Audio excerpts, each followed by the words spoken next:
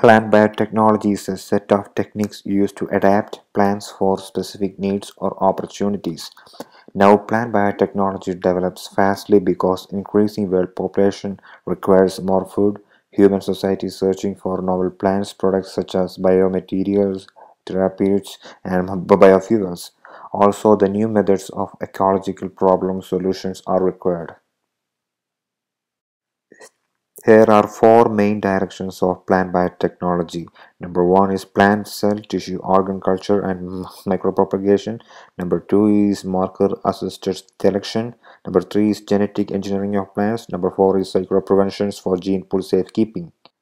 Plant cell tissue organ culture and micropropagation. Tissue culture is a cultivation of plant cells, tissues, or organs on a specially formulated nutrient media. Here are several types of tissue culture depending on the part of the plant used. Compared to the use of intact plants, the main advantage of cell and tissue culture is rather easy control of chemical and physical environmental factors.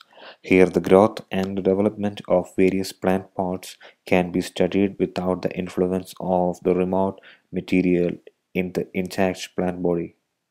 Second, marker assisted selection is an indirect selection process where a trait of interest is selected, not based on the trait itself but on a marker linked to it. Markers are rather genotypical characteristics of the crop than its phenotypic features, so more speeds up the process of the selection or make it more efficient. And now we are going to talk about the different types of tissue cultures. Callus culture is obtained by culturing of sterile pieces of plant with both an auxin and a cytokinin. It is an unorganized growing and dividing mass of heristomal dedifferentiated cells. Cell suspensions are obtained from friable calli. Some cells of such callus in liquid medium release into the medium after agitation. These cell suspensions generally consist of a great variety of cell types and are less homogeneous than the callus cultures. Protoplast culture is the cells without cell walls. It is obtained from least mesophyll 2 or crumb cell suspensions. Protoplasts are fragile, therefore must be cultured carefully without agitating with high osmotic potential maintenance. The use of the protoplast culture is the protoplasts are ideal for transformation. Anther and microspore cultures are used for haploid plant obtaining through direct embryogenesis or via a callus stage and a subsequent embryogenesis. Treating such plant material with colchicines result in fertile dihaploids which are homozygous. Haploid tissue cultures can also be initiated from the female gametophyte. Meristem culture. Isolated primary or secondary shoot meristems can be cultured in vitro, producing clumps of shoots from either auxiliary or adventitious buds. Use 1 for cloning propagation, used to production of virus-free plants. Micropropagation is a tissue culture method developed for the production of disease-free, high-quality planting material and for rapid production of many uniform plants. There are different types of microclonal propagation. Number one, activation of existing meristem. Number two, the induction of buds. The formation of adventitious shoots directly by the tissue explants. The induction of direct or indirect somatic embryogenesis. And finally, the differentiation of adventitious buds in the callus culture. And now we are going to talk about the transgenic plants. A transgenic plant contains a gene or genes which have been artificially inserted to modify plant for specific needs. The inserted gene sequence, known as transgene, may come from another unrelated plant or from completely different species. Here are some applications of GM plants. Number one, increase pest resistance to fungal, bacterial, viral, and insect pests.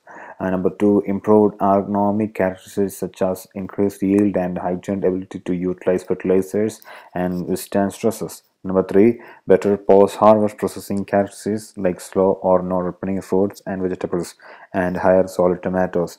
Number four, reduction of anti-nutrients such as removal of glycolides or allergens. Number five, improved nutritional characteristics and the pharmaceutical benefits. And number seven, provision of alternative sources of industrial oils, fuels, and plastics. And last, remediation capacity for metal and organic pollutants from the soils and water. And now we talked about the mechanism of the transgene delivery. It starts with agrobacterium tunification, tDNA. The molecular basis of genetic transformation of plant cells by agrobacterium is transfer from the bacterium and integration into the plant nuclear genome of a region of a large tumor inducing Ti plasmid resident in agrobacterium. Ti plasmid contain the region called tDNA. Borders of tDNA are targeted for VIRD1, VIRD2, and endonuclease. So it processes the tDNA from the Ti plasmid. Agrobacterium rhinogenes are also used for the transgene delivery. It contains a tDNA region located on the Ri plasmid that carries genes involved in the root initiation. Secondly, the particle bombardment transformation. The techniques involves coating microcarriers with the DNA of interest and then accelerating them at high velocities to penetrate into the cells. The microcarriers must be spread evenly on the circular plastic film. The entire unit is then placed below the refrigerator disk in the main vacuum chamber and the biopsy device. A variety of refrigerator discs are available to burst the pressures ranging from 450 to 2200 psi. And the third one is electroporation mediated transformation. Electroporation-mediated transformation requires the application of strong electric field pulses to cells and tissues is known to cause some type of structural rearrangement of the cell membrane. A voltage of 25 MV and the amperage of 0.5 mA for the 15 minutes are the most often used parameters. Using the electroporation method, successful transformation has been achieved with the protoplast. The thick cells walls of the most intact tissues represent the key physical barriers to electroporation. Marker-assisted selection is an indirect selection process where a trait of interest is selected not based on the trait itself but on a marker linked to it. The markers are sequence of nucleic acid located near to the desired gene and transmitted by the standard laws of inheritance. There are different kind of markers, the microsatellites and single nucleotide polymorphism, restriction fragment length polymorphism, random amplified polymorphic DNA markers, and amplified fragment length polymorphism. So here is a small picture of the amplified fragment length polymorphism. And lastly, the cryopreservation. Cryopreservation is the shortage at ultra-low temperatures of organs and tissues in the viticulture, such as buds, shoot, tips, zygotic and somatic embryos, pollen and cell cultures. Cryopreservation offers maximum stability of phenotypic and genotypic characteristic of the stored plant material. As such, plant material can be stored for unlimited periods. There are several methods of plant material prepared into cryopreservation. Number one, distillation method. Number two, slow freezing. Number three, encapsulation dehydration. Number four, vitrification. And the last and final is encapsulation vitrification.